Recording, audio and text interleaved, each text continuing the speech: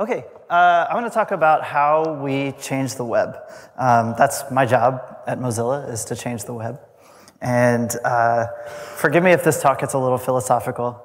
Hopefully things will get more juicy and technical as the day goes on. In fact, I'm probably the most awake person here. My body thinks it's like 4 or 5 in the afternoon. So you can all sleep through this if you don't like philosophy. All right, so whenever people talk about changing technology, you see them start to divide into 2 different camps. There's the revolution style and the evolution style. And that's what I'm going to talk about today. And I'm not going to try to convince you that one is right or wrong, but I do want to convince you that evolution works remarkably well. And sometimes when you think it's time for a revolution, maybe you should stop and think, would evolution work better? So again, I'm not anti-revolution here. In fact, the organization that I work for, Mozilla, was actually founded on a kind of revolution. And I think in 2014, it's been long enough that a lot of people don't actually know the sort of creation story of Mozilla. I was pretty young when this happened. I think I was in my early 20s. I'm betting a lot of you were even younger than that. So it's a really fascinating story. Back then, Netscape and Microsoft were the 2 dominant the 2 companies with the dominant browsers. Netscape Communicator, I think it was called at the time, and Internet Explorer. And Netscape was doomed. Internet Explorer had undercut their business model, and they suddenly found themselves a company with no source of revenue. And they knew this. This was not, they weren't fooling themselves into thinking that they had some way to survive. So they could see that Microsoft was really poised to basically take over the web. And in this kind of desperate situation, they actually pulled a pretty amazing move, particularly for that time when open source was not as popular or common a thing. On the 31st of March in 1998, they decided to open the source to Netscape and create Mozilla.org, which was going to be this worldwide organization of open source collaborators. Now this was really sort of there was a kind of 2 parts to what makes this a revolution. One was this was maybe possibly going to rescue Netscape from almost certain death. And we know how that story ends. But more importantly, I think this move saved the web. I think if they hadn't done this, there would have been very little that anybody could do to stop Microsoft from taking over the web. As it turns out, this revolution was actually televised.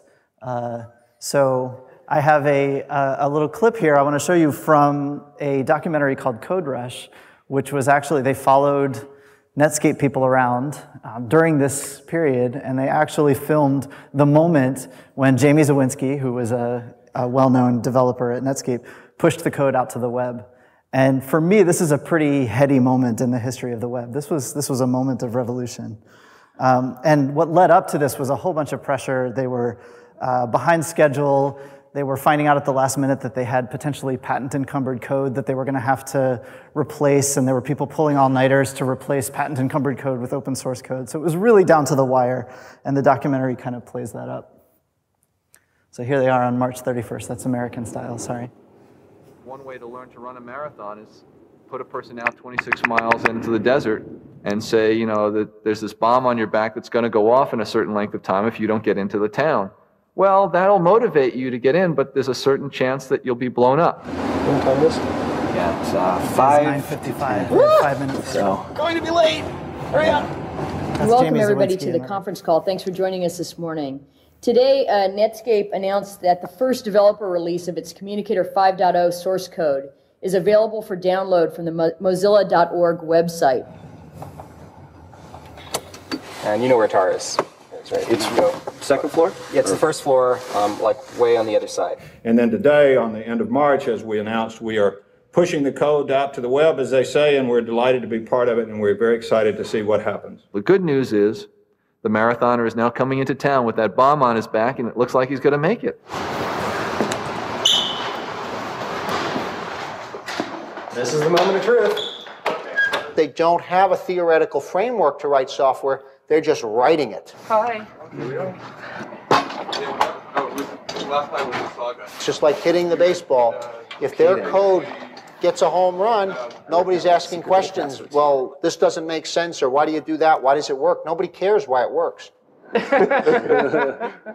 not noticing anything, right?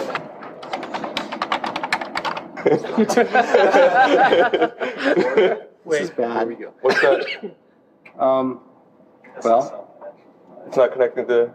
the machine that controls the FTP push is like not answering. Is it loaded? It's blast, not blash. Oh, Yeah, maybe good reason not to. Oh. That bin, yeah. duh. Okay. We're Okay. up. Yay. It's super. Mac's there. Unix is there. Windows is there. We're done. We're done. It's up. We're done.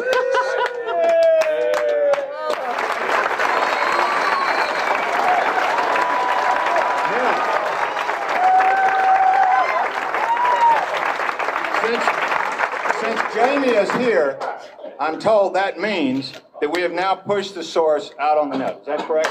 Actually, we decided not to. Any funny? It was just a stupid idea. That's our story, and we're sticking to it.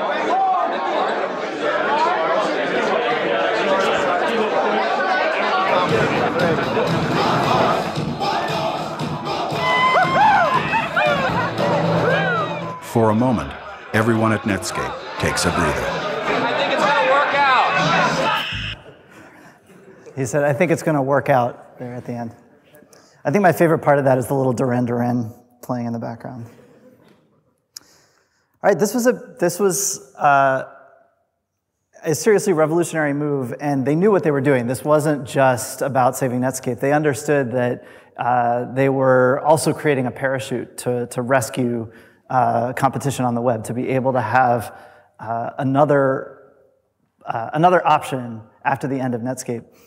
So Jamie Zawinski was replying a year later after AOL had acquired Netscape, and people were kind of face-palming and giving up. And he was saying, don't forget what we did.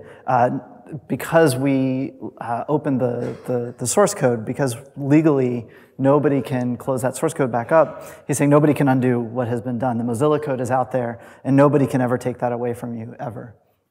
So it took a couple of years for that source code to really land on its feet and for Firefox to become a big thing. But this was a big, bold move in the history of the web. So revolution is really exciting, and it lets you raise guns over your head and red flags. And it's pretty hard to get excited about things like evolution, because evolution tends to not be quite as pretty, maybe not quite as exciting.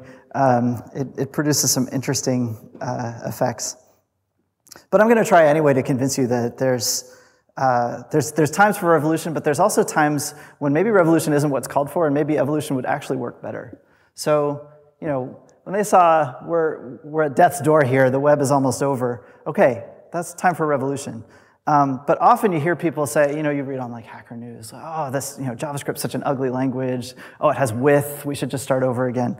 But look, every technology has warts, and maybe having warts isn't actually enough cause for revolution. So one of the topics where you see people asking for revolution all the time is this, why don't you have a bytecode language on the web? And for a long time, Mozilla argued against trying to standardize a bytecode VM, but it was hard to really, it's hard to just say no. You really want to offer an alternative. And so when we look at the calls for a bytecode language, it's actually better to take a step back and say, well, what are the problems that people are actually trying to solve? The problems that they're identifying, these are real, actual problems, are things like JavaScript lacks the features that you need for other languages to compile to the web. So if you want the web to be a compile target for some other language, if you want to be able to port some other code to the web, there are some features missing in JavaScript that make that difficult.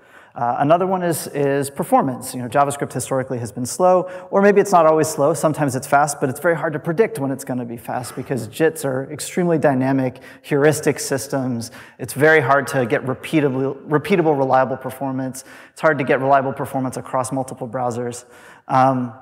And for people who really wanted to squeeze out maximum performance, particularly the games industry, JIT compilation can also produce performance problems of its own. Just the act of compiling code can itself introduce jank. in your code. So these were all real issues, but instead of just saying, well, let's start from scratch and let's create a new standards body and try to get all the companies together and come up with something out of whole cloth, we decided to take a different approach at Mozilla. So the first step was, well, we know that we can compile to JavaScript. There's lots of languages that compile to JavaScript. Let's try compiling high-performance programs to JavaScript and see how well we can do. So my colleague Alon Zakai created the Emscripten compiler. This was sort of the first step of our process. It was just to say, okay, it's probably impossible to compile. This is actually what he told me. He said he was sure that this was impossible to compile C++ to JavaScript, but he might as well give it a try and see where it falls down. And he, along with everyone else, was shocked to see that it worked better than he expected. And he was able to leverage a lot of the hard work of the LLVM toolchain, so he didn't have to write a lot of the backend code. But even so, it was a pretty amazing feat to take a low-level language and compile it to JavaScript. The next step was to figure out, well, how can we get better performance out of this? So he's built this compiler that produces JavaScript. Now we need to look at our JavaScript engine and figure out, well, what kinds of performance bottlenecks are we hitting there? How can we optimize our JavaScript engine? It turns out that he wasn't the only one doing this. There were other compilers being used on the web. And so multiple engines were actually starting to multiple JavaScript engines were starting to improve the performance for this sort of strange style of code that was being generated by compilers. And so over time, we were closing those performance gaps.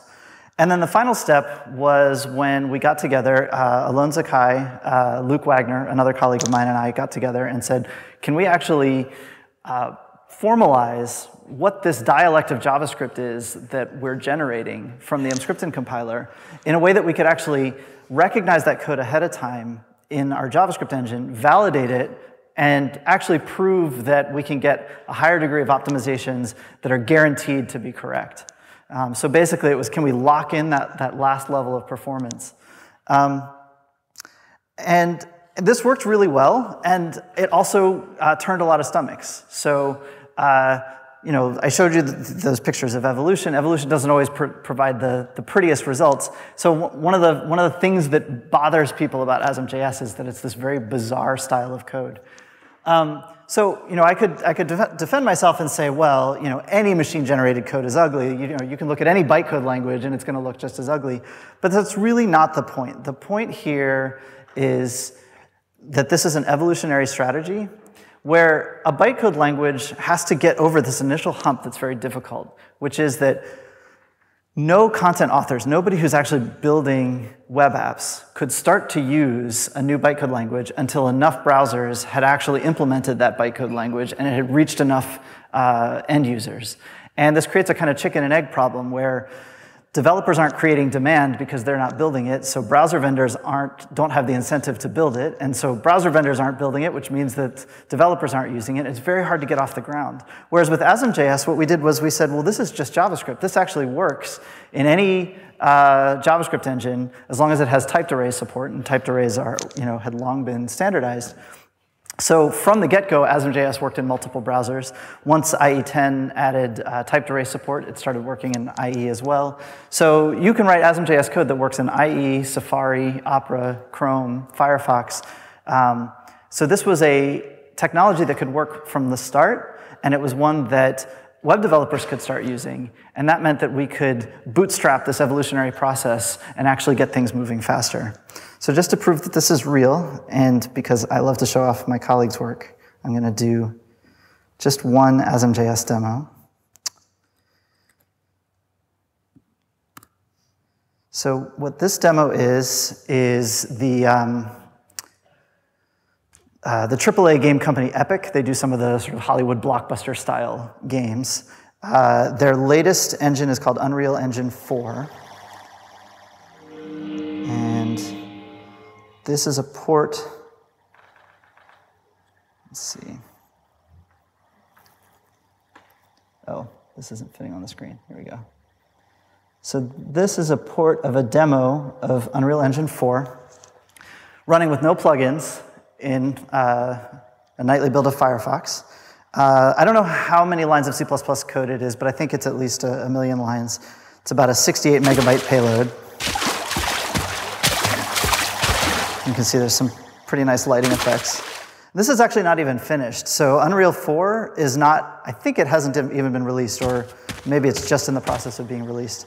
So when we first met with Unreal, or with Epic, to help them port Unreal 3 a year ago, they got it working in less than a week. So we're proving that it's actually possible to compile high-performance JavaScript code, or high-performance native code to the web, mostly push button, and that's getting better and better. But at this point now, they're taking products they haven't even released yet. So let's see if we can go to some fun parts.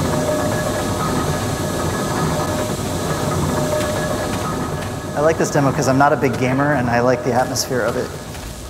It's not as violent.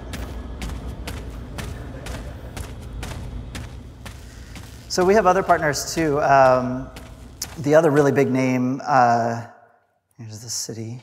The other really big name in game engines is Unity, and we just announced with them at the Game Developers Conference that the Unity engine has also been ported to ASM.js.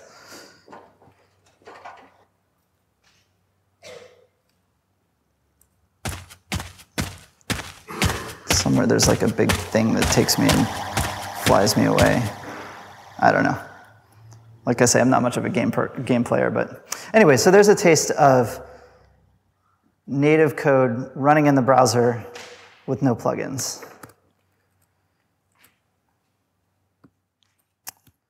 All right, so the next thing I want to talk about is a sort of mini movement that we started calling One JavaScript or One JS. My nanny tells me that my infant daughter really loves One Direction, so I don't think I could name their songs if I heard them. So when I first got involved with TC39, the standards committee, they were in the process of doing edition 4 of ECMAScript. And let me kind of get you into the heads of people who do standards. People who do standards have to cope every day with the mistakes that were made in the past in a technology, and they desperately wish that they could fix them. And the web is enormous, and you can't take anything back. And so when you're looking at billions of applications that are all using these broken features, and you really wish you could get rid of the features, but you can't do it without breaking them, there's this enormous temptation to say, let's create a clean slate by having some sort of opt-in where you can choose a new version of the language, and there we can actually throw away some features that we never liked or that get in the way or cause problems for other features that we want. So when I first joined, that was the plan of action. That was the plan of record for edition 4. We were going to have this new MIME type application/JavaScript semicolon version equals 4, and that was going to be this grand new utopia that everyone was going to program in. I say I have to get you in the mind of a standards person because any developer looks at this and thinks that they're out of their minds. But when you really, really wish that you could change the technology, it's very natural to want to do that. So the kinds of things that we were talking about doing back then were, we wanted to introduce these generator functions, and at the time, the problem we were running into was they needed this new yield keyword, but yield wasn't a reserved word, and there's actual code out there on the web that uses yield as an identifier, so this was just an incompatibility. How could we do this? And the easy answer was, well, we'll just force them to opt in to the new language, and then with the new language, we can reserve new keywords. So edition 4 got canceled for all sorts of various reasons. If you want to hear the story, you're going to have to get me a beer. But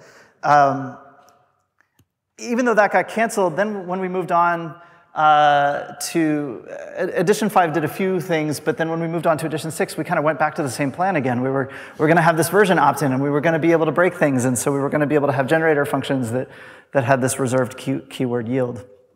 And that was the plan for a long time, and it was allowing us to think big thoughts about really breaking compatibility and changing things and doing things in new ways.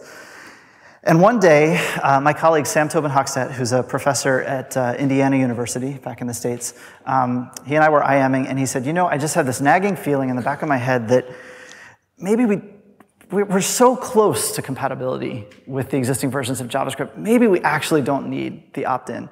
And that was like this big, being slapped by a 2x4 over the head. It had just never occurred to me before that we should reconsider that. So we worked through it and we realized we can do everything we're trying to do without actually needing an opt-in. So for generators, for example, by giving a special distinct syntax for what a generator function looks like that allows us to contextually reserve the keyword yield. Basically, there are sort of feature by feature, you could call them hacks or you could call them finesses. So this allows us to add new features to JavaScript in such a way that you don't have to decide, I'm going all in for the new language version if I just want this one feature. And that's really critical for the evolution story. For people to be able to, piece by piece, adopt new technology, they need to not have to worry about, if I pull in this one piece, am I going to pull in all these other pieces as well? Is that going to break other parts of my code that already exist? Can I just adopt one piece at a time? And the easier you make it for people to adopt one piece at a time, the faster you get to turn that evolutionary crank. So I sent an email to the mailing list called ES6 doesn't need opt-in, and I coined this slogan, just one JavaScript. And that has become a sort of a guiding principle for us all along is let's not fork the language. Let's keep within one language and add new features piece by piece rather than trying to create whole new versions of JavaScript. This is important for several reasons. It helps focus our work. It prevents us from going off in directions that are just kind of pointless anyway. It enforces consistency. The more we fork the language, the more developers have to deal with, well, what happens if I have ES5 code and ES6 code and they need to interact with each other? And like I said, it helps adoption because it allows people to pick off features one at a time. And of course, when you're talking about language features, they can't just use them like libraries and use standard polyfills like they can with APIs. Then they need to use things like compilers. But that's a real thing now. Compilers aren't just a theoretical possibility. They're a standard tool these days for JavaScript development. So in between ES4 and ES6, there was actually another little mode that gets snuck in there, and that was strict mode. And I'm not going to get into the vagaries of what's good and what's bad about strict mode, except just to say that it's once again another opt-in mode, and it is another kind of forking of the language. And again, it was one of those things where it was very tempting for people on a standards committee to use because there are all these pain points. So one of the main ones is function declarations inside of a block have just completely incompatible semantics across different browsers. They were actually never part of the ECMAScript standard, and so each browser added it in a non-standard way. And they have some parts that have overlapping semantics and some parts that are incompatible. And so it was just hopeless. Every time we tried to figure out how can we actually standardize what the behavior should be, it was impossible to find something that worked on all browsers and that wouldn't break existing content. So strict mode gave us an in for doing that. We could say, well, for new code that opts into strict mode, we can fix the semantics, we can make it clean, we can make it what we want it to be. But the problem is, again, you're forcing people to opt into this new mode. Strict mode had some issues of its own as far as how to mash together non-strict code and strict code. So in ECMAScript 6, what we're doing is instead of an opt-in mode, we're tying strict mode to modules. Now, modules aren't tied to a whole bunch of different things. This is the one piece that's tied together. But I think it's really important. So for one, I think Node has proved to us that people want to write their code in modules. That's the style that people want to write programs in. So I think that once modules start landing in all of the browsers, or even once the compilers that people are building today start becoming prevalent enough, people are really going to want to use ECMAScript 6 modules for writing their code. And just by using a module, you'll automatically be put into strict mode. And that means some of those cleanups that we got to introduce into the language for strict mode will now just be applied everywhere. And some of the worst mistakes of JavaScript's past will sort of be automatically fixed for the vast majority of code that you write, as long as you want to be using modules, which I think, again, is going to be popular. So this is a one-time fix. We don't get to do this all the time, but modules were an opportunity, and they were an opportunity to do this in a way that didn't force people to use that language forking. So the basic theme here is that features are better than forks. Introducing fixes to the language on a case-by-case basis works much better than forcing programmers to deal with sort of a combinatorial explosion of different versions of ECMAScript. And modules are just a better tool to use for opting into strict mode than modes. And it's my hope that in the future, people aren't going to really think about strict mode anymore. It's just going to be, well, there's some old code that's kind of sloppy in this, what we call sloppy mode. But the vast majority of code will be in modules, and they'll automatically be strict. Okay, so the last thing I want to talk about is hermeneutics. This is no relation to my name. It's named after the Greek god Hermes. So hermeneutics is the philosophy of interpretation. It's particularly, it was invented for understanding, for talking about how do we understand texts. And in the early days, it was all about religious texts. And in particular, there's this idea that was introduced, I think, in the 20th century by Heidegger, and then some later philosophers like Gadamer and Max Weber built on the idea called the hermeneutic circle. So the idea of the hermeneutic circle, again, this stuff started out with textual interpretation, but over time it started to be applied to how do we understand things in general. And the idea was that if you're reading a book, to understand the book you have to read the individual parts. But then once you've read all of those individual parts, you kind of get an understanding of the whole and you can start to interpret the whole book. But once you've got this better interpretation of the book, that would actually color how you read the parts. So you could go back and reread the book again and refine your understanding of the book. And you can kind of go around and around in the circle and iteratively deepen your understanding of the text. So this idea, I think, is very intuitive for us because we're used to iterative processes in software. And in particular, when it comes to designing web technology, there's kind of an analog of that big picture, small picture, that micro and macro. The macro is that good design has to be motivated by end-to-end use cases and workflows. We have to think about what does the whole system look like? What does the development model look like? Does this language feel good to program in? What does a normal program look like? But in order to actually build that programming model, you have to design the individual pieces, and anyone who's spent time working in design learns that just like software, you want to build things in small modular pieces, little orthogonal composable pieces that you can fit together. So if you take feature A and feature B and you put them together, you don't get something unexpected. They just work as the sort of expected combination of A and B. So in the design process, we can really go through that same hermeneutic circle. You do design of the individual pieces for a while, and then you have to evaluate the big picture. And you have to go around the block multiple times. I think this is just a feature of any learning process, is that you're going to get it wrong in the beginning. You're going to have to learn to throw some parts away. And we understand this in software completely. We talk about plan to throw one away. We talk about move fast and break things. We're all used to the idea of changing our minds as we deepen our understanding of things. So when you're developing a product, we kind of have a pretty good handle on this.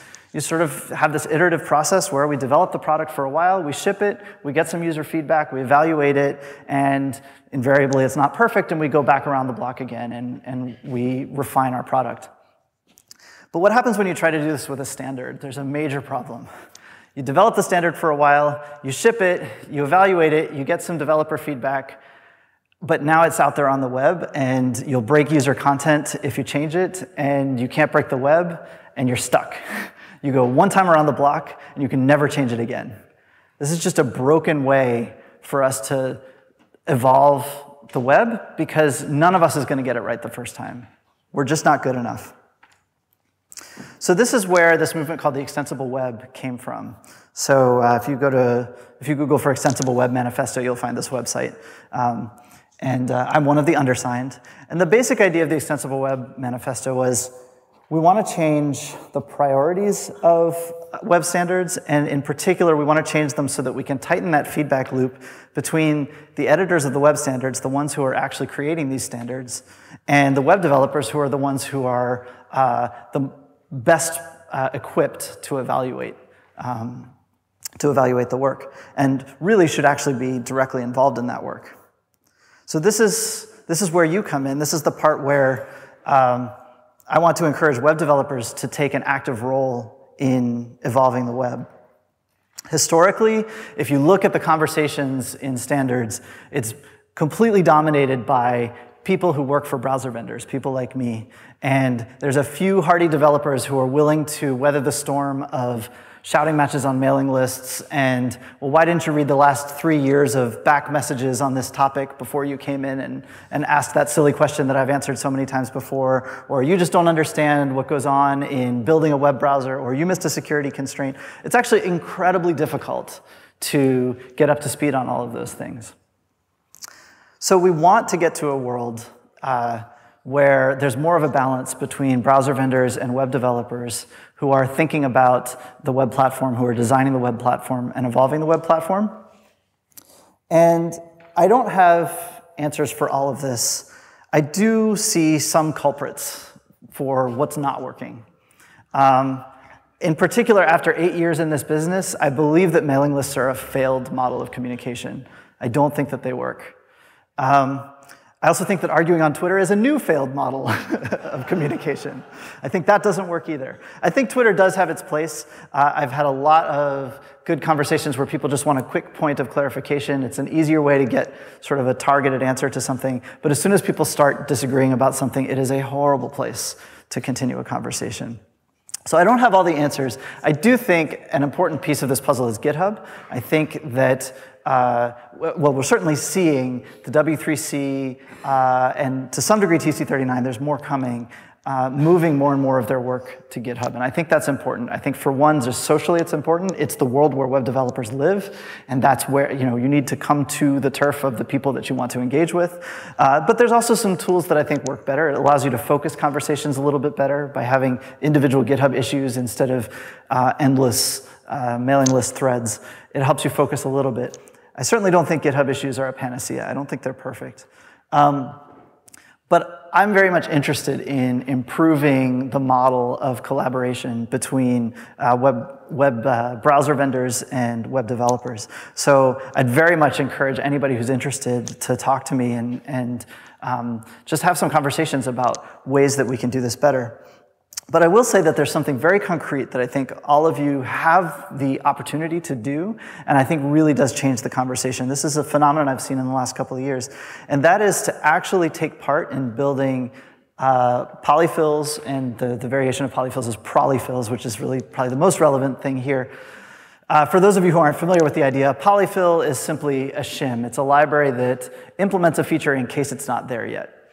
So it's filling a gap in what's currently deployed by a particular version of a browser. A polyfill is the same idea, except it's applied to a proposed library that hasn't yet been standardized. So if you want to demonstrate what a feature might look like, a feature that you're proposing, you can build a sort of candidate polyfill, and that's what people call polyfills. But the other half is building compilers. So if you're interested in new language features, you can build, you can either take one of the existing compilers, such as Google's Tracer, or there's a handful of individual features for ES6 that are being built as individual compilers. And over time, people are starting to figure out ways that they can put those together. So if you actually look at participating in those, you actually are becoming a kind of browser vendor of your own. You're basically becoming an implementer of a feature. And you will have a level of depth of insight that actually many of the browser vendors who haven't gone through the exercise of building the feature don't. And you will find that you're able to have very high value conversations with other people involved in standards. So I just want to give a couple of shout outs to people who have done a fantastic job of this so far, because I think they're models that we want to follow. So one of those is Ben Newman, who has built a tool called Regenerator, which is an ES6 generator compiler. Another group of people, I think 3 of the leaders of the project are Brian Donovan, Joe Liss, and Thomas Boyd, but there's actually 16 contributors listed on the GitHub repo. This is for the ES6 module transpiler. So these are people who are actually engaging with the standards as they're going. They're working with us together as collaborators, and they're finding that in this process, they're actually getting brought into the conversation because they have as much or more valuable feedback to give as the people who are building the browsers. So the TLDR of the extensible web is, if there are missing primitives in the platform, we've got to prioritize those first, because those primitives are what you use to build these polyfills, and compilers on top of them. And then from there, we enable evolution to happen out in user land. We enable evolution to happen in JavaScript implementations of language features, or sorry, of library features, or pre-compilers that compile language features. And then we can work together, both browser vendors and web developers, to actually together design the web that we want to see. And that's all I have to say. Thanks very much.